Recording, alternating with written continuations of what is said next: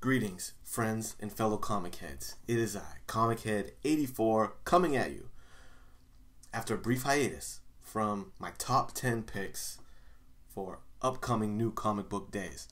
In this edition, I'm going to run you through my personal 10 picks for New Comic Day, Wednesday, April 24th. So without further ado, let's do it.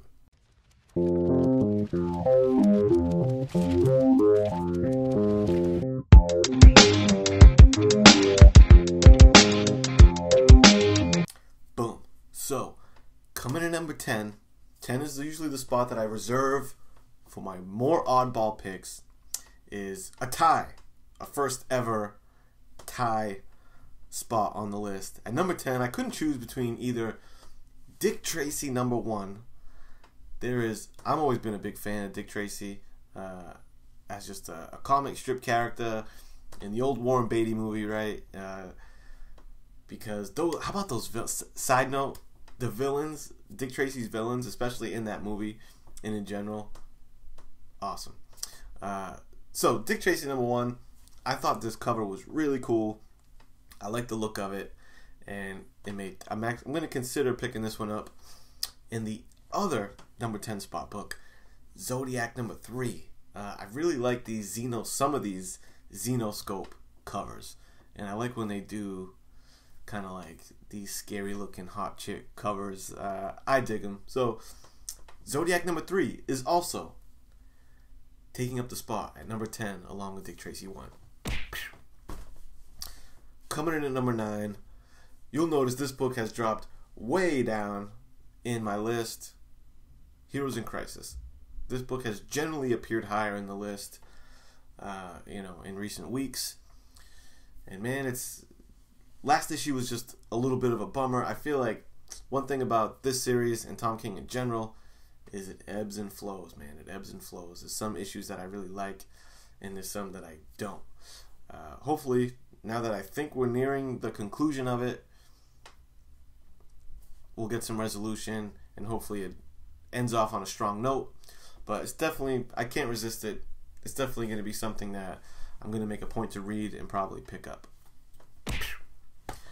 Excuse me. Number 8. Number 8. I am not a fan of, or make a point to pick up second prints, third prints generally. But Conan the Barbarian, number 4, was my favorite issue thus far in this series. Was Conan number 4.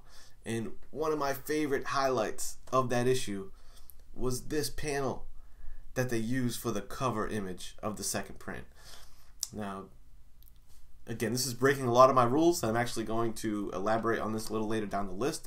But, damn, put it this way. If you haven't picked up Conan number 4 the first time around, pick up the second print. You're going to get that sick cover along with it. And it's a great read. You will not regret picking up Conan number 4. It's so nice, I might pick it up twice. Number 7. Number 7 on the list is another book I've been really enjoying. Marvel Presents. Marvel Presents number 4. And this is a book that's been going through like different decades. I think this one might be in the 70s, 1970s. Don't quote me on that, but I think that's the case. Moon Knight is going to be having his own story. There's always 3 characters that have their own story in this series. This one appears to be a Wolverine, Spider-Man, and Moon Knight issue, which is cool. It's good to see Moon Knight get some shine. And there's the cover B on this thing is, whoa, hot stuff coming through. So I'm probably going to pick that one up. Keep an eye out for it. It's a good read. Good stuff. Marvel Presents number 4 at number 7 on the list. Hiya! Number 6. Making a return to this list is Batgirl. Batgirl, Mr. Middleton. I don't dig all the covers that he puts out. I think he gets a little overhyped, in my humble opinion. But I feel like he's a return to form here in this cover. This is a cover by Batgirl number 34. I'm really digging it. I like the classic kind of outfit. Good stuff. It made the list at number 6. Ha! halfway through the list here, guys, and you know what that means. It's time for the pass list.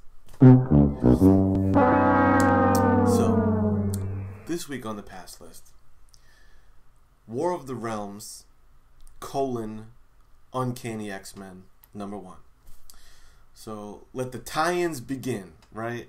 I've been saying recently that I kind of have big event book fatigue, and that's and one of the worst aspects, honestly, of big events are all the tie-ins. And I hate how they'll,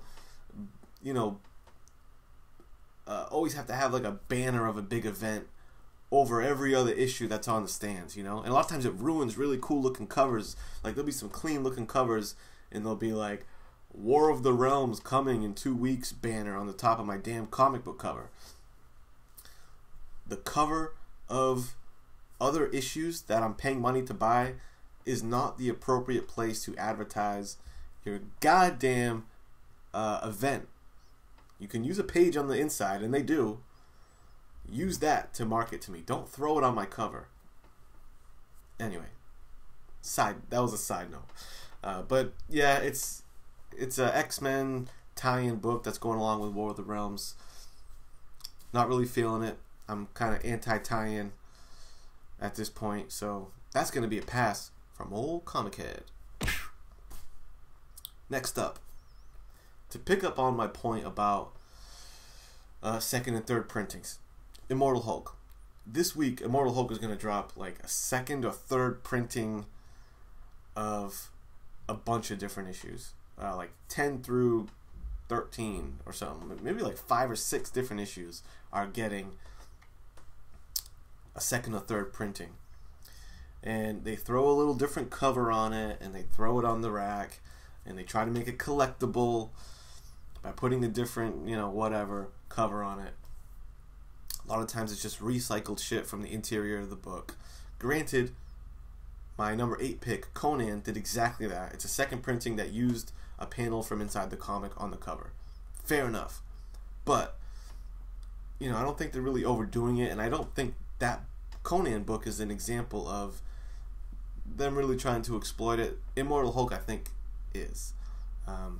With like, I think there was, what was that, like a ratio variant of a second printing? No bueno, man. I'm not into that. There's a bunch of second and third printings coming out of Immortal Hulk.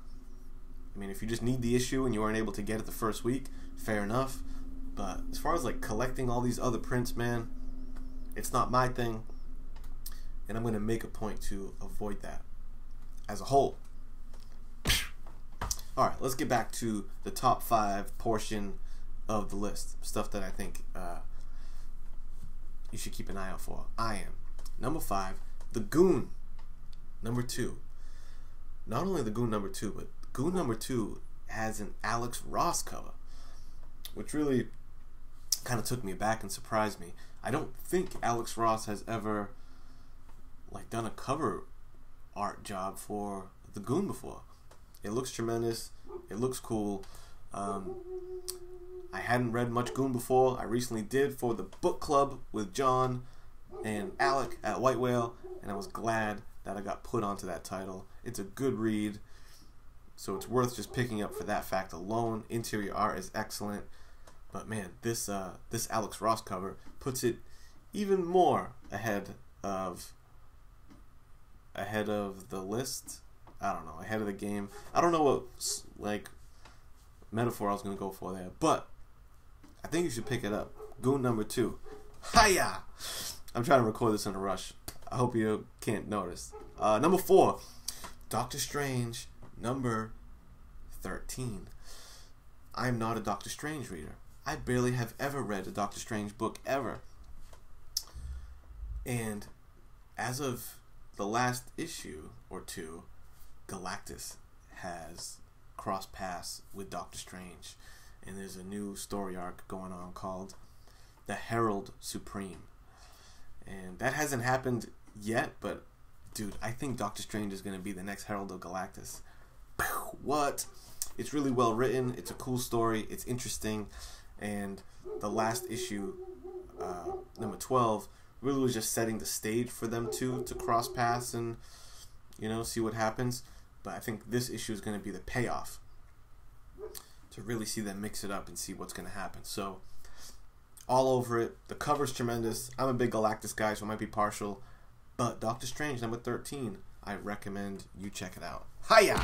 Number 3, Detective Comics, number 1002. My boy Batman has came through issue number 1000. He's crashing in issue 1000 with a bang because they're doing a good job. Tomasi is killing it with this new Arkham Knight character. I feel like they're doing a good job, really interesting.